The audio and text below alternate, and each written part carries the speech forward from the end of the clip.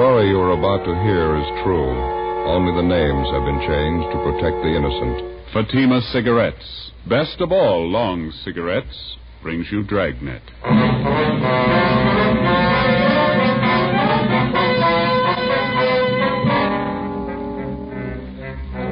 You're a detective sergeant. You're assigned to auto theft detail. A well-organized ring of car thieves begins operations in your city. It's one of the most puzzling cases you've ever encountered. Your job? Break it. You'll be amazed when you compare Fatima with other long cigarettes. You'll find they now cost the same. But in Fatima, the difference is quality. You see, Fatima is the quality king-size cigarette because it contains the finest domestic and Turkish tobaccos superbly blended. And Fatima is extra mild, with a much different, much better flavor and aroma than any other long cigarette. So compare Fatima yourself. Fatimas now cost the same as other long cigarettes, but your first puff will tell you... Ah, that's different. Yes, in Fatima, the difference is quality. Ask your dealer for Fatima, the quality king-size cigarette. Best of all long cigarettes. Start enjoying Fatima tomorrow.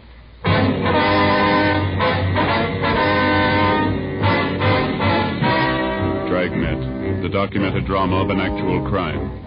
For the next 30 minutes, in cooperation with the Los Angeles Police Department, you will travel step by step on the side of the law through an actual case transcribed from official police files. From beginning to end, from crime to punishment, Dragnet is the story of your police force in action.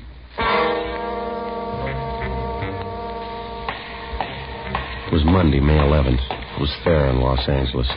We were working the day watch out of auto theft detail. My partner's Ben Romero. The boss is Captain Stilson. My name's Friday. It was 8:35 a.m. when I got to room 40, Auto Theft Division. Captain's office. Morning, Friday. Morning. Hi, Joe. Ben? You want to sit down? Thank you. I was just telling Romero here. I'm briefing all the men in the bureau on this thing. That's the reason I called you two in. Yeah? I got some figures here I want to go over with you. All right. As you know, the percentage of all auto theft recoveries is 96 to 98% on the average. That's normally. Yeah? In checking the monthly averages the past 4 months, that percentage has dropped to the low 80s. Quite a drop. Corner Pocket thinks so, too. They want some action on it. Well, we've been working on it. Absolutely no pattern to the thefts. Time, location, the method. Makes it impossible to stake out on it. Yeah, those are some of the reasons our percentage is taking such a dive.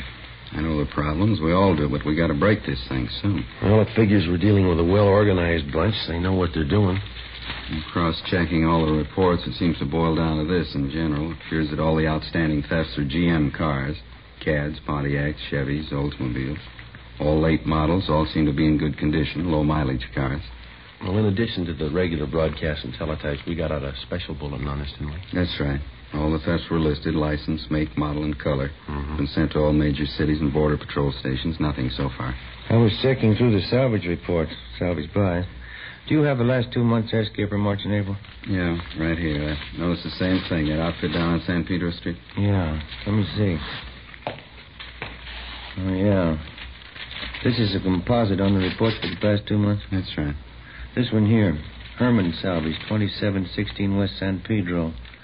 They seem to deal a little heavy on General Motors cars, don't they? Yeah, they do. I've been watching the buys on this place for the past few weeks now. I wanted to make sure it wasn't coincidence. Well, looks like a good place to run down anyway. You two want to check it out? All right, fine. 2716 West San Pedro. That's it. Outfit appears to be okay. Never been out of line. Seems funny they should deal with the top heavy in GM cars, doesn't it? Right when our recovery percentage takes a dive, yeah. Do you have the last salvage report there, Captain? Yeah. The last one? Here you are. Thank you. Yeah. Here's one for Herman's, 1949 Cadillac. And a little further down, Herman's again, 47 Olds. Yeah. There's 5 GM buys on the list. Herman got 4 out of 5 of them. Let's find out why.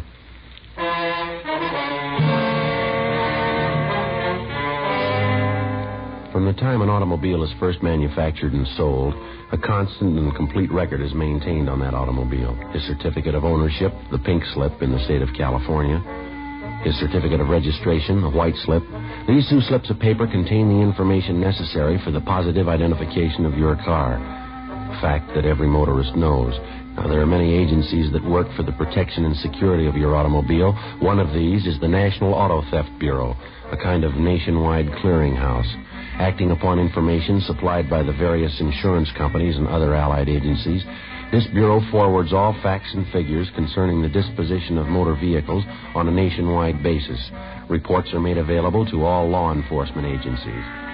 One of the pieces of information put out by the National Auto Theft Bureau is the salvage report, listing all sales and purchases of automobiles that, for one reason or another, may have been relegated to the junkyard or to the salvage company. A fact that many motorists may not know. 9:14 a.m., Ben and I checked through the police commission and found that the owner of Herman Salvage was a Herman Lester. He had been in business at the same location for 6 years and appeared to be a reputable businessman. We drove down to 2716 West San Pedro to check it out. It was an average-looking garage with a connecting salvage yard filled with several hundred smashed-up cars of all makes and models. It was 9:32 a.m. when we walked into the garage. There's a fellow there in a white shirt. Yeah, I see him. Can I help you, gentlemen? Yes, sir. Police officers. Auto theft detail? Oh, yes. I don't believe I know you fellas. My name's Lester. This is Sergeant Friday. My name's Romero. How you do? How are you? Are you the owner here? Yeah, that's right. Hey, whatever happened to Mac and Donovan? Used to drop in once, twice a month. I haven't seen them for 2-3 weeks now. Well, they're a little busy on a special assignment. Oh, I see. All right, if we look around here? Oh, you bet. Make yourselves right at home. Anything special? No, just looking. Okay. Notice you've been pretty busy, huh? Yeah, had a pretty good month. Salvage racket's going to get sour again, looks like, with the Korean War and all the cutbacks. Doesn't seem to have hit you so far. Well, no, not so far. Looks like it may tighten up any time. I noticed from our salvage report you've been doing a big business in GM merchandise. Yeah, we have. You know, they're starting to build tanks back there now. We wanted to make sure we wouldn't run short on parts.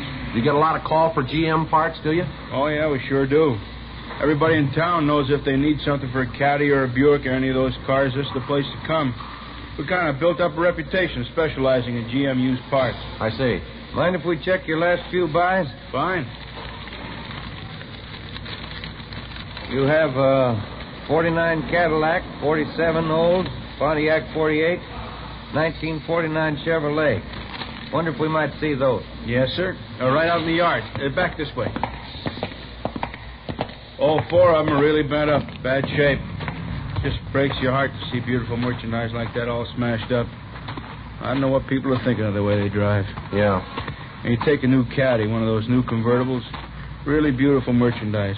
Somebody takes one out, rolls it, we pick it up and tow it down here. Beautiful car like that all rolled up in a ball. Georgia Street Receiving Hospital probably picked up the rest. Yeah, it was really a shame. Well, here we go. There's a Caddy. Oh, yeah. Let's see. The Olds and the Pontiac are in that row there. You see them? Yeah. And that Chevrolet, wasn't it? Yes, sir. 1949. Yeah. Oh, yeah. There she is over there.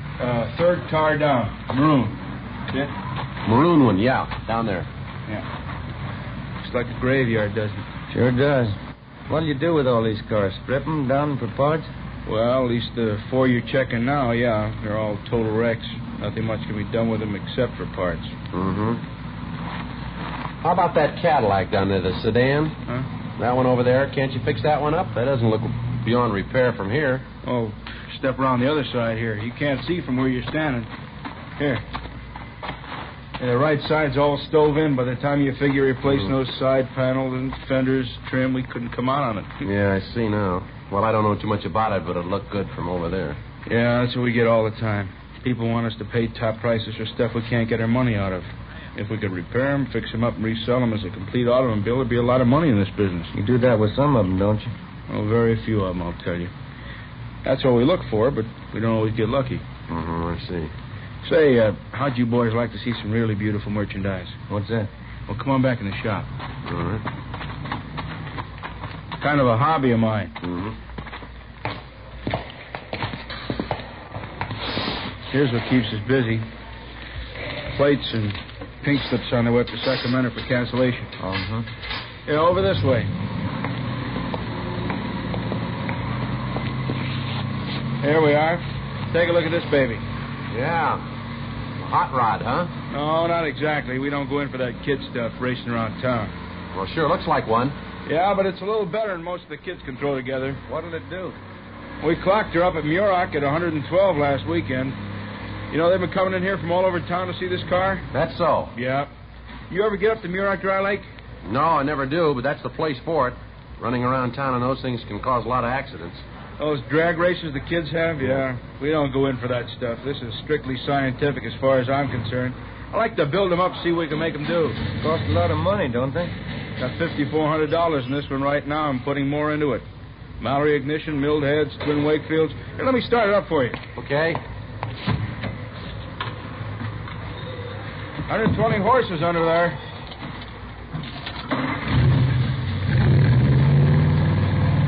Yeah, sounds good. Listen at that. Beautiful, isn't it? Yeah. A lot of power here. Sure is. You ought to see it up at the lake. He really goes. Yeah, I'll bet. This all made up out of salvage cars? Every bit of it. Have to buy a few things new, but most of it's right out of wrecks like those outside there. Takes a lot of talent to build up something like this from scrap, doesn't it? No, not really. After you've been at it as long as I have, it's not too tough. The trick is to get more speed out of them than anyone else can. Yeah. You did a good job on this car, right? Oh, if you put your mind to it, you can do a lot with a wrecked car. Before we left Herman's Salvage, we checked all 4 of the GM cars that were listed on the salvage report. We made a careful check on all of the cars in the yard and in the garage, paying special attention to the few cars that were in the process of being rebuilt by Herman Lester's mechanics. We went over his records, carefully checking the disposition of all of his buys for the past several months. Everything was in perfect order. We found that in the past 3 weeks, Lester had taken in 10 cars. 8 of them had been stripped down for parts, and 2 of them had been rebuilt and resold. The investigation showed that 4 of those cars were GM cars, and the 2 that were resold were both General Motors. 11:28 a.m. Ben and I drove back to the office and asked Mac and Donovan if they'd check through the 2 resale cars to make sure everything was in order, as the reports indicated. We checked through on the remaining 8 cars that were listed by Herman Lester as broken down for parts. According to DMV, all plates and pink slips had been returned to them for cancellation. 11:50 a.m. Well, that's it, Joe. Yeah. 8 of the cars check out. 2 of those were GMs. Yeah, well, that leaves just the 2 that Mac and Donovan are checking, huh? I don't know. Everything down there looked all right. It's a cinch Lester wasn't holding back anything, as far as I could tell. It's cooperative. Everything in order. If those 2 that Mac and Donovan are working on check out. I got a hunch they will. Seems to me Lester told us everything. Everything we asked him, anyway. I don't think he held back. If he did, I got an idea we might be able to tell us somebody's been left out in the cold here. What are you getting at? Well, now, if Herman's been able to buy up all those GM cars, what have the other salvage dealers been doing about it? That's a thought. Let's check his competition. 12:40 p.m.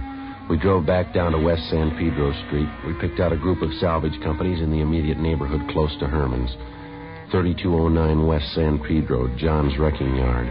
We introduced ourselves and started to talk with the owner, a John Bacon. A routine check was made of his establishment, and as far as we could tell, everything appeared to be okay. And that's all you made, huh? Just that one buy? That's it.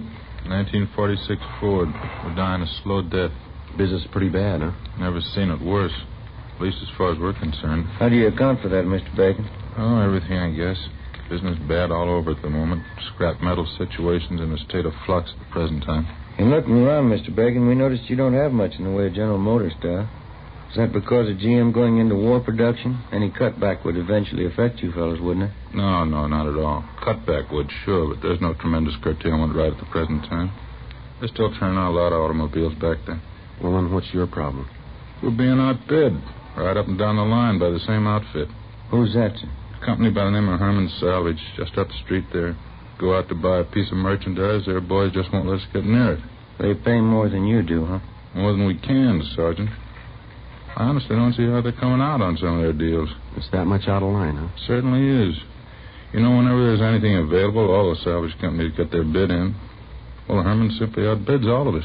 Yeah, it makes it kind of rough. I'm not the only one. Pete Larkin up the street, old man Henry next door, all of us.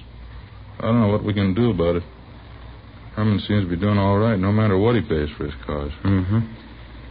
None of us can figure it out. Just judging from the number of cars he outbids us on and the number he rebuilds, I just can't see how he's coming out. But he is, huh? Figure he's laying odds on a big shortage. That's what all of us think. He's laying in a stockpile. Is that the idea? Sure. What else could it be?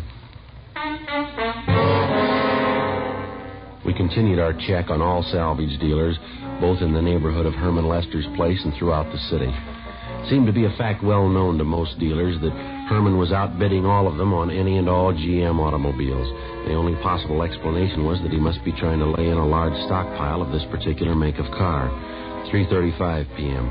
We received word from Sergeants Mack and Donovan that they had checked out the 2 remaining cars listed in Herman's books, the resales. Ben was right.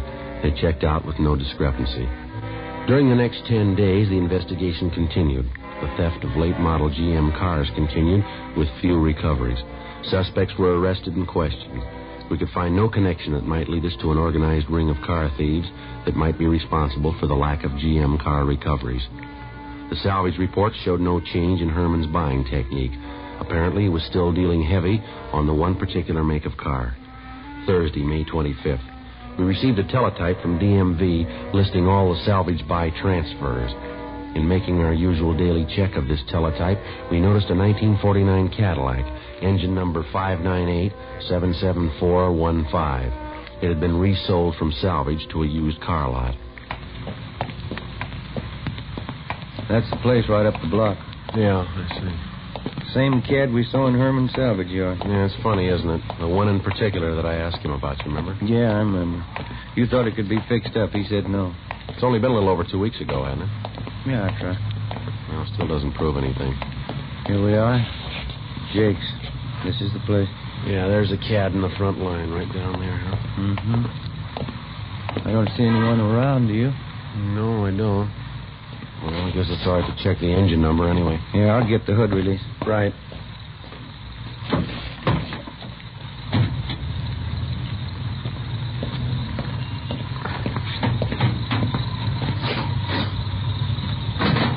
Yeah, there we go.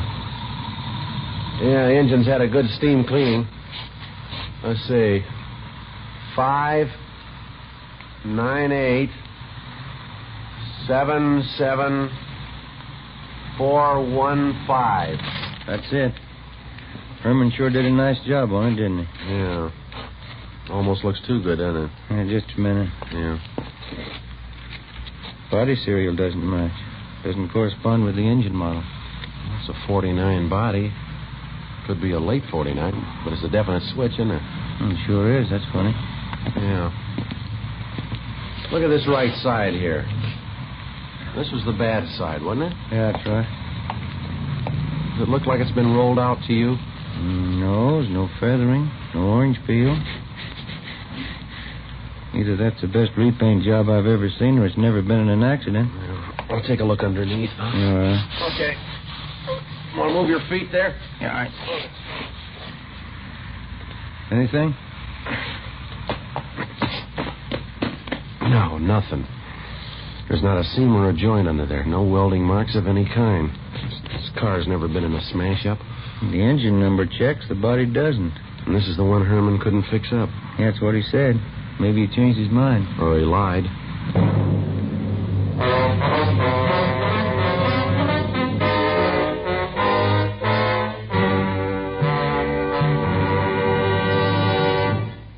You are listening to Dragnet. From beginning to end, Dragnet is the authentic story of your police force in action. Now, from beginning to end, the Fatima story. Actual convincing proof that in Fatima, the difference is quality. Quality of tobaccos. The finest domestic and Turkish varieties, extra mild and superbly blended to give you a much different, much better flavor and aroma. Quality of manufacture. Smooth, round, perfect cigarettes. Rolled in the finest paper money can buy. manufactured in the newest and most modern of all cigarette factories. Quality, even to the appearance of the bright, clean, golden yellow package, carefully wrapped and sealed to bring you Fatima's rich, fresh, extra mild flavor. Because of its quality, its extra mildness, its better flavor and aroma, more long cigarette smokers are now insisting on Fatima than ever before. So if you smoke a long cigarette, compare Fatima. You'll find they now cost the same. But your first puff will tell you, Ah, that's different. Yes, in Fatima, the difference is quality. Insist on Fatima. Start enjoying the quality king-size cigarette. Fatima. Best of all long cigarettes.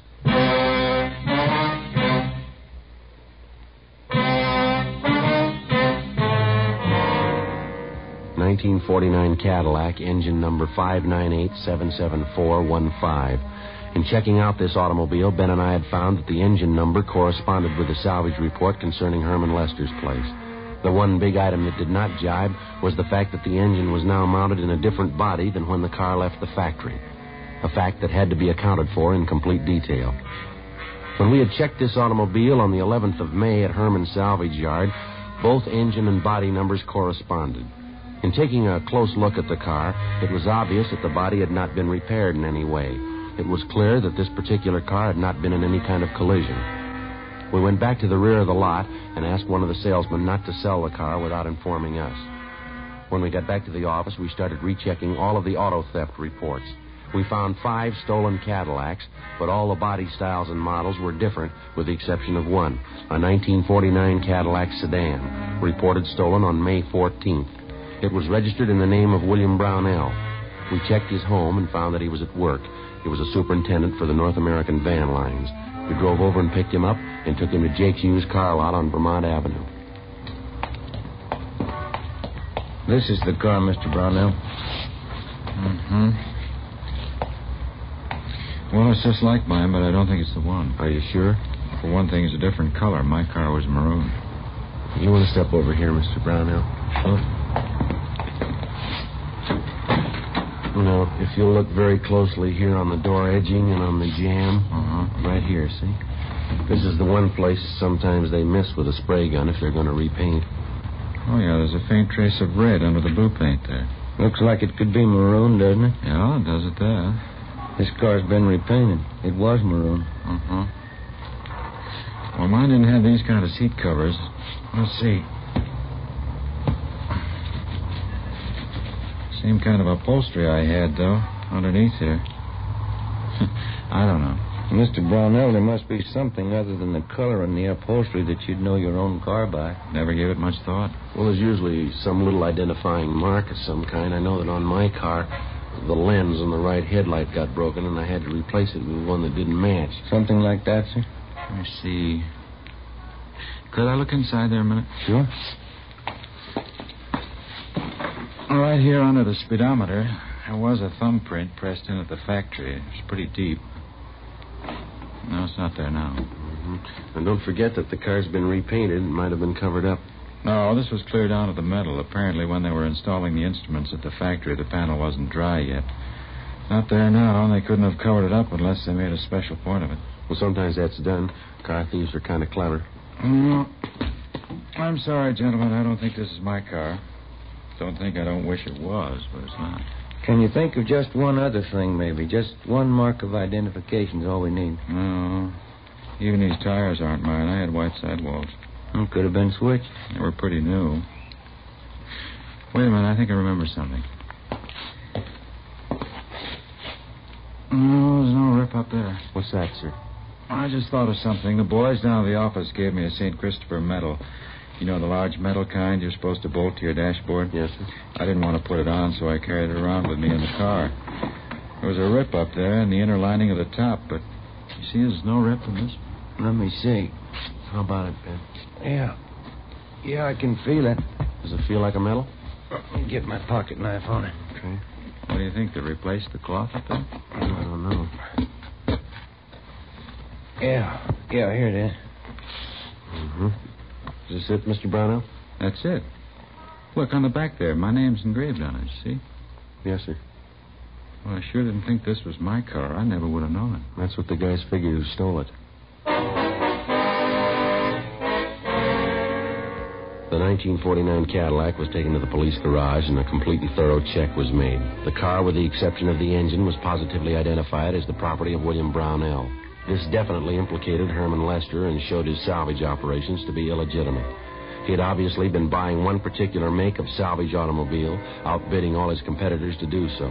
When he would buy a piece of wrecked equipment, an exact duplicate would be stolen to match it. He would then dispose of the engine from the stolen vehicle and replace it with a salvage engine. With this system of operation, Herman Salvage had been enjoying a lucrative business, which accounted for a great percentage of the stolen cars that we hadn't been able to recover. 7:25 p.m., May 25th. We drove out to pick up Herman Lester. His home address was listed as 8625 Wonderland Drive. It was up in the Laurel Canyon district, a heavily wooded section of Los Angeles. Pretty nice place up in there. Yeah, but you can see of it through the trees. Now, let's go. Mm-hmm.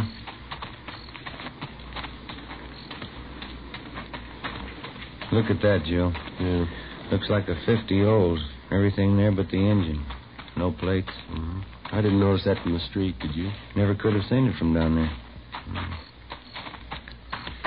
Looks like a garage back up in there, doesn't it? Perfect spot. Can't see any of this from the street with all those trees. Pretty fancy layout for a home garage. Good size. Yeah. Somebody's working up in there. Yeah. Come on.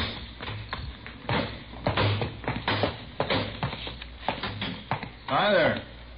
Brings you fellas right up here. We want to have a little talk with you. Oh, you bet. Come on in the house. Have a cold beer, huh? No, this will be all right. Joe, you got a hot sheet? Yeah. Right here. Kind of caught me by surprise here, working out in the garage. Yeah, that figures, Lester. These plates are from a stolen car. Are you sure? That's right. You remember a 49 Cadillac we looked at down at your place a couple of weeks ago? I'm not sure. 49 Cad? That's right. Whatever became of that car? Oh, now I remember. Yeah, I sold that car to Jake's over in Vermont. Thought you told us you couldn't fix it up. I don't remember. You sure you don't mean some other car now? No, it's the same one. You know the one we mean. Now, how about it? How about what? That was a stolen car, Lester, and you know it. That's a stolen car out there in the yard, isn't it? What's that hoist then? There he goes, Joe. All right, Lester, hold it. Duck it, Joe. All right, now, come on. Stop it, Lester. Drop the hammer. Go me.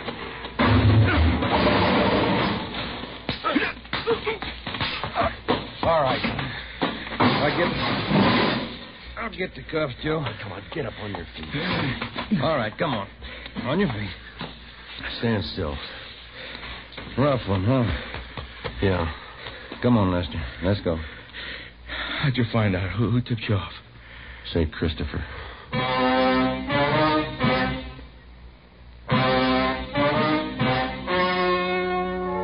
The story you've just heard was true.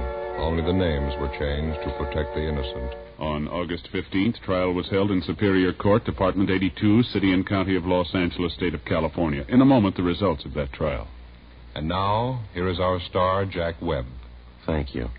Friends, one of the first things a detective learns is that you can't rely on snap judgments or first appearances. You get all the evidence first, and then you arrive at a decision. And that's just as true when it comes to choosing a king-size cigarette. Place a Fatima alongside any other king-size cigarette.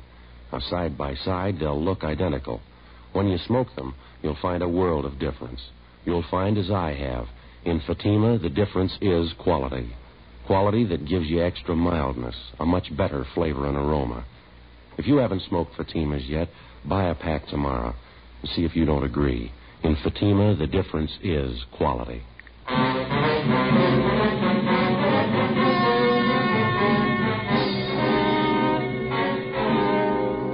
Herman W. Lester was tried and convicted on 3 counts of grand theft auto and 2 counts of grand theft money, all sentences to run consecutively. Grand theft auto is punishable by imprisonment for a term of 1 to 5 years, grand theft money by a term of 1 to 10 years. The suspect was also filed on by federal authorities for violation of the Dyer Act. You have just heard Dragnet, a series of authentic cases from official files. Technical advice comes from the Office of Chief of Police W.H. Parker, Los Angeles Police Department. Fatima Cigarettes, best of all long cigarettes, has brought you Dragnet, portions transcribed from Los Angeles. Stay tuned for Counter Spy next over many NBC stations.